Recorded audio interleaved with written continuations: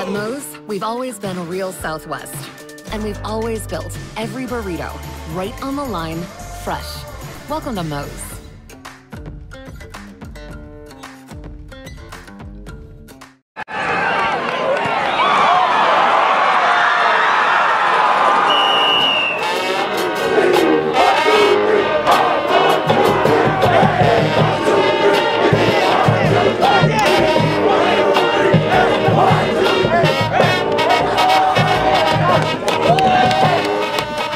Tonight was a big win for us. We came out earlier. We came out slower early. So once we hit halftime, we picked up the things that we needed to fix and came in out here and executed.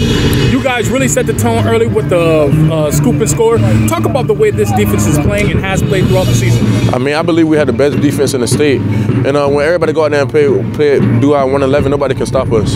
I mean, this is by far the best team that we had here. And we just go into practice each and every day and just give each other all we got.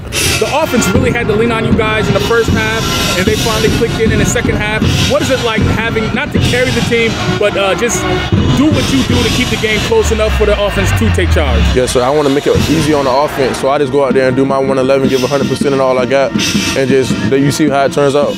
All right, after this big win tonight, you guys look forward to playing a really tough, physical Oscar Smith team. Are you looking forward to that challenge? Yeah, so I'm looking forward to any challenge they throw at us. We just go into practice and just make sure iron sharpen iron, go hard at it 100%, and just wait till Saturday and see what happens.